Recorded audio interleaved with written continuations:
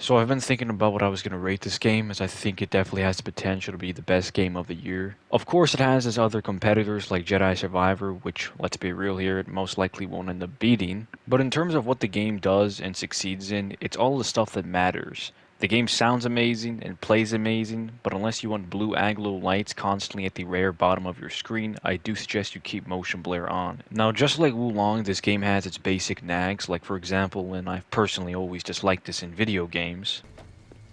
What the fuck?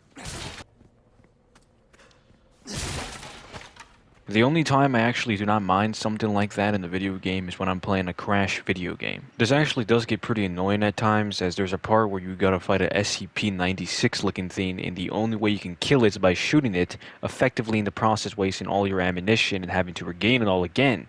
And the way I regained it was really fucking annoying, because you don't just fight one of these creatures, you fight multiple of them.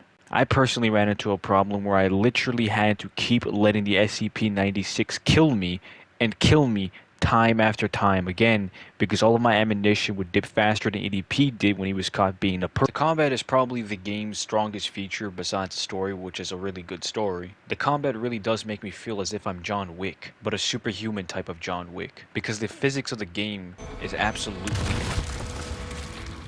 And to be honest with you, I've probably never seen a game with better shooting physics, maybe besides Red Dead Redemption 2.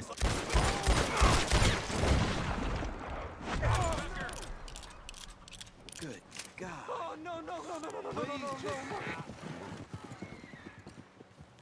Just the satisfaction of shooting someone in the head and then the kneecap will actually never get old. Now, where does Resident Evil 4 rank among my top 5? To be honest with you, it's probably somewhere closer to my top 6 to my top 5. Exactly. I've played quite a few games in my lifetime, and overall I still give the game a solid 9.2 out of 10, so it's still a really golden game. Let's not go anywhere else besides that.